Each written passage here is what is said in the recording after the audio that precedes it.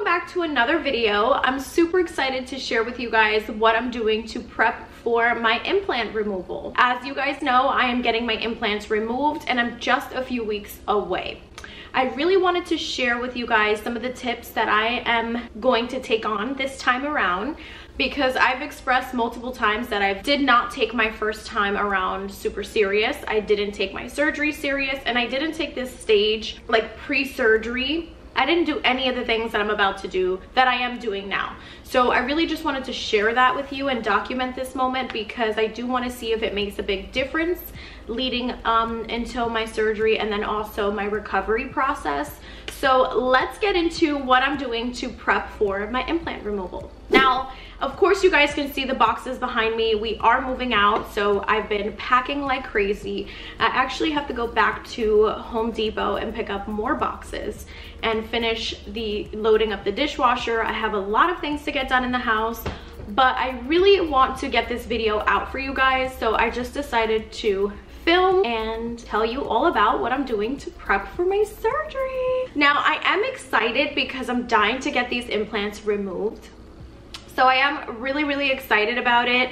I am very nervous, but the most amazing thing about working with My Cosmetic Surgery, if you guys didn't know, I'm going to My Cosmetic Surgery in Miami, and my surgeon is Dr. Lagrasso. This is gonna be the second time that we work together. He did my first surgery, and now he's going to do my second. Now, to be quite honest, you can watch the original video of me talking about how my first surgery went. And if you go back to that video, you'll hear more about how I chose working with this particular surgeon. So you can go and kind of recap that. But I'm really excited. He's an amazing surgeon and the team is so supportive. Like, the patient coordinator, the surgical coordinator, everybody just kind of leading up to your surgery, but also the main person that you are pretty much like who's assigned to your, I don't want to say case because it's not like an attorney situation, but this is like your assigned patient coordinator, and she's just super amazing. She's been super supportive. Like, I've pushed back my surgery date a few times just to kind of give myself more time, but also to navigate like Luna's situation. And she's honestly been just relieving a lot of anxiety because I'm really stressed out this time period. I'm just so concerned about going under the knife, and she just makes me feel so much better, and we just laugh it off. And she speaks English, but she also speaks Spanish, and it's just like a connection. I don't know, it's just a vibe, and those, I really appreciate them. So I've had nothing but really good experiences working with My Cosmetic Surgery. Now, I want to just quickly talk about what happens when you set your surgery date. In my case, I am literally a few weeks away, so the text message that you receive is going to be pretty lengthy, and it's going to be giving you all of the details of the things that you have to get done prior to your surgery. Now, let's say you schedule your surgery date and you're just a few weeks away. They're going to send you a text message, and in that text message thread is going to be all of your pre-surgery exams, right? So you're gonna have a ton of post-operating exams that you have to do to make sure that you are in a health position to go under the knife. There's gonna be a lot of blood work, a lot of exams. In my case, because I have a capsulotomy, and it's pretty much like my implant, like my body rejecting the implant, I do have to get an additional exam, like an ultrasound, which isn't included in your price points, like in your pricing package. So that I will just do on my own and do it separately. The other exams are included, so they'll give you referrals for those, which is amazing. There are a lot of exams, y'all. It's a lot that has to be done, and like I said, you can just simply go to your surgeon and go to My Cosmetic Surgery and they'll do those exams for you. Keep in mind that if you are traveling to Miami, then you should be there a few days prior to get these exams done so that the surgeon knows exactly what's going on and you're clear for surgery. So you do want to make sure that you time frame that out if you're going to wait to do your exams. In my case, I did ask for the referral because I want to kind of jump the gun and get a couple of things done. So whatever I don't get to do out here, because I'm coming from New Jersey, I will do over there when I get to Miami, because I'm going to be arriving a few days before, so I get to do that and just to kind of keep in touch with everything. But most importantly is to do my ultrasound, because I do have to do that ultrasound because of the implant being rejected. So I definitely want to make sure I do that. From your post-ops though, from your like pre-surgery surgery exams, there's also going to be like a do's and don'ts kind of situation. You're not supposed to be on any contraceptives, any pills, any medication, anything that you are taking. I highly recommend that you reach out to your patient coordinator and make sure that the surgeon knows what you're taking so they can verify whether or not you're allowed to be on that. Be very honest with them because they need to know what you're consuming. In my case as well is that they also tell you that you should not be drinking, smoking, any kind of nicotine, anything in your body. I was very honest because I was always into like cannabis, so for me I stopped within a time frame to give myself enough time to get that out of my system, out of my body, sweating a lot, and just stopping, because the first time around, y'all, I did not pay attention to that. And it's not like I smoked like the day before surgery, but I was still partaking in cannabis, and I really do feel like that was a big detriment to my recovery and also the scarring process. I feel like it took me so long to heal, and my scars and my bruising was just a lot worse. Based on my research, it's definitely because of the smoking. So I highly recommend that you be honest with them, you let them know what your thing is, and you just seek their guidance and just stop doing any kind of extracurricular activities. You know, just be super clean and make sure that you're not doing anything that's going to be a detriment to your surgery, because you want a smooth process but also a smooth healing process so that you can snap back and get back to reality as quickly as possible. The next thing is they do give you some tips on what the day of is going to look like, especially if you just have a few weeks before surgery. They're going to tell you that you have to stay in the vicinity for 48 hours at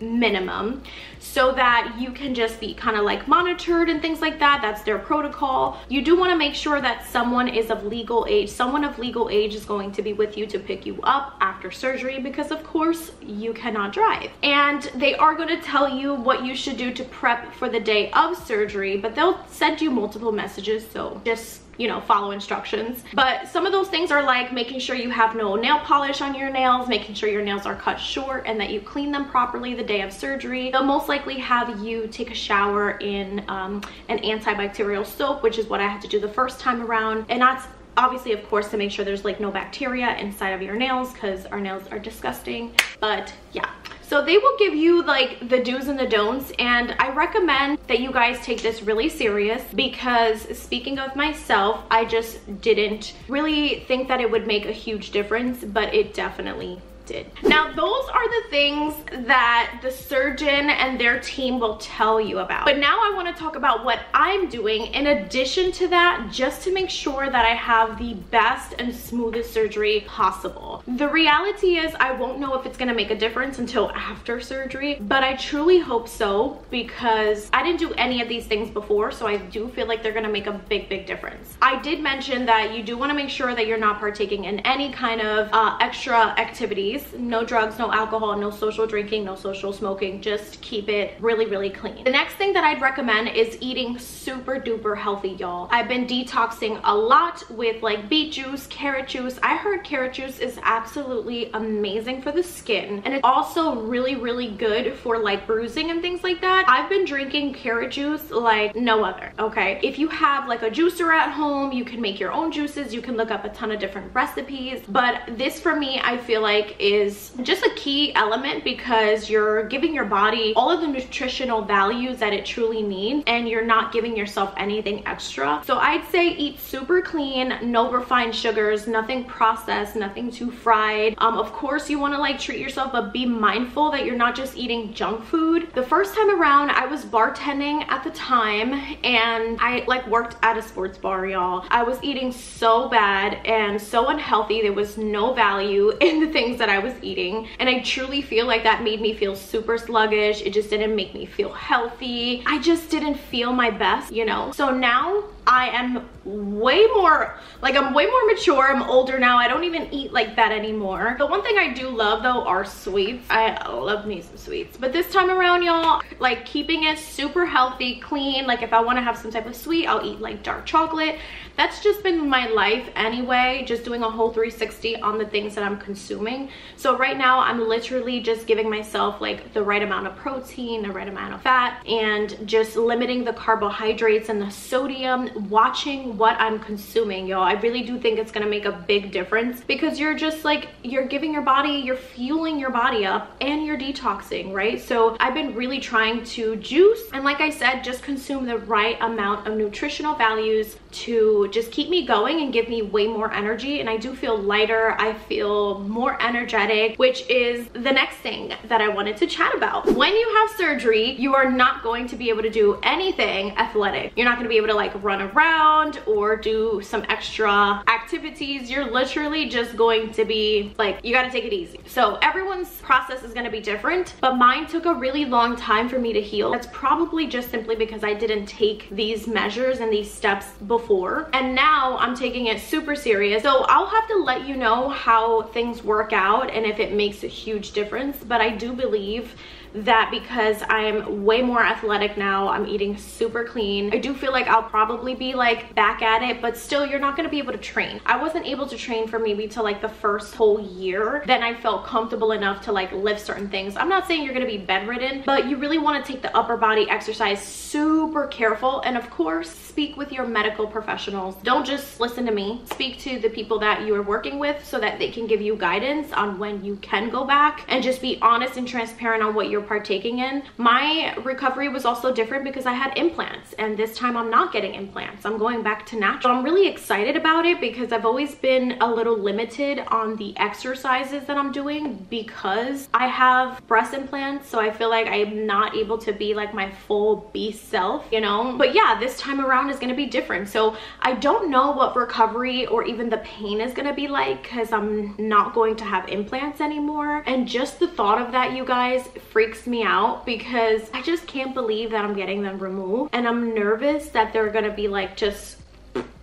deflated and like nothing there, you know? I'm a little stressed out, but I trust the process, and I just trust in God, and I know that whatever decision I decide to do is based on my health. There's just really no guarantee that the implant will reject again, that it will or won't, and I don't want to keep going under the knife. I don't want to keep spending this money, and I feel like this is just a sign for me to go back to natural, you know? And I'm gonna do it because I think it's truly the right decision to make, and I'm super excited that I get to just share this experience with you guys, and maybe my experience will help you in making your decisions and helping you determine what is best for you. But also, you know, speak with your medical professionals and with the team that you're working with. I do feel that it's important to find some people that are going to be super supportive with you throughout this journey, and just get a lot of advice and seek a lot of support.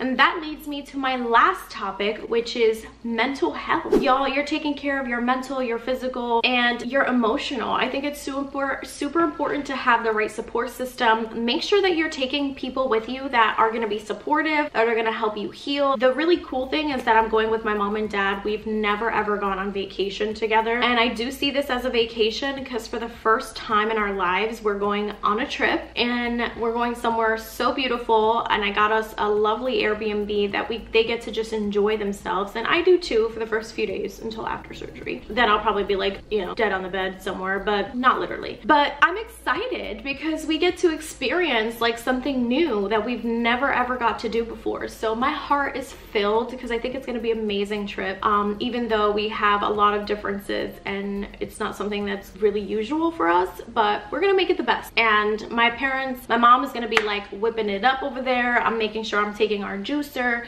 I'm making sure I'm taking like all of my things. Like, we're gonna go food shopping. We have an amazing kitchen. So I recommend, if you can stay for as long as you possibly can. You don't really want to travel and be away from the surgeon. I left really fast the first time, and I don't think it was the right thing on my body. I don't think it was the right thing just for me at all. I just love, also I love Miami. I love the warm weather. I love being next to the beach or by the pool, just healing and giving your body a straight like relaxation. You know, I think that's like the most important thing. But aside from that, I think the mental side of it is just reducing your levels of stress, making sure that your body and your mental state are good. Whether you journal, you're meditating, or you're praying, whatever it is that you do spiritually, feed your soul, feed your spirit, because this is going to be a big thing for you. And I do believe that that makes a huge difference. I know that life happens and sometimes it's just the inevitable. You can't avoid certain things, but try to reduce your stress and just try not to be irritable or frustrated or create yourself more anxiety, because I do think that that puts our body in our organs and just things don't really work to the best of their ability. I would definitely say find the right people to go with you so that you feel super supportive, you feel safe, and you feel comfortable that you're going to be taken care of during this time. And then definitely make sure that you're giving your body like a relaxation time period, being in a safe space, just completely letting go, and then mentally preparing for the surgery and just living in the moment. Just taking on this journey with the right people is super, super important. Well, you guys, that is some of the things that I'm doing to prep for my implant removal. I've completely decided to take this stage really serious. I'm ready to just take this on and see what is to come afterwards. I'm super grateful for you guys joining me on this journey on my road back to natural. It's like really surreal. As you know, it's been since like 2016 since I got my first surgery and I had my implants put in. And now this is just a new chapter. And I am just so grateful that I get to document this time around, just share this with you guys. And I just feel like I wish I would have had the footage of the first time, but it's okay because I am gonna take every little piece of footage that I possibly could take during this journey. Not only to just share with you guys, but just to really take this all in. Because thinking back to that experience, and I do have little memories from like Snapchat, and I was watching the videos the other day, and first of all, I cannot believe the way my breasts looked from the beginning.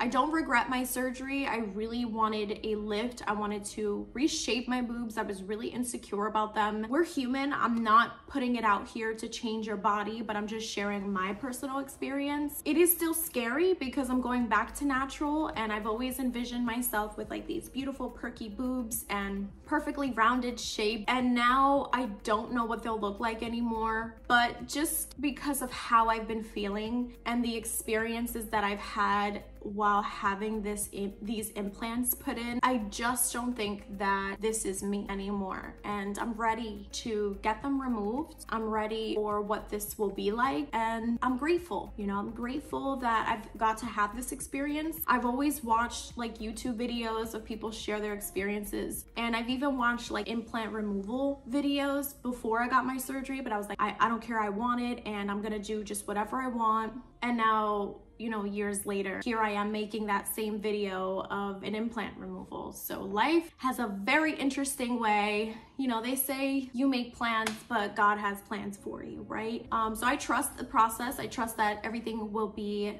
absolutely amazing and according to God's will. So I can't wait to share more with you guys. Keep a lookout because the next few videos are going to be about me packing, what I've ordered. I'm gonna be showing you guys and packing with you. I do need a little bit of a moment because I am moving and it's been very overwhelming to film and also move and do this whole transition. But I can't wait for this like series because the next is just like, I can't wait to show you guys what I'm packing for this surgery. I'm gonna show you guys a ton of things that I'm bringing to recover, all of the bras that I've purchased, the nightgowns, like everything that I'm gonna need for this surgery. I'm gonna show you guys because there were a lot of things that I took, a lot of things that I didn't take the last time. So I kind of have a really good feeling of what I'm bringing this time around. So I'm excited to share that with you guys. So I'm really excited. So stay tuned for this implant removal journey and my journey back to natural. But thank you guys so much for watching. That is all for today's video. I hope you enjoyed spending time with me today. These are the things that I'm doing to prep for my surgery. Thank you guys always for your support, and I will see you in the next vlog.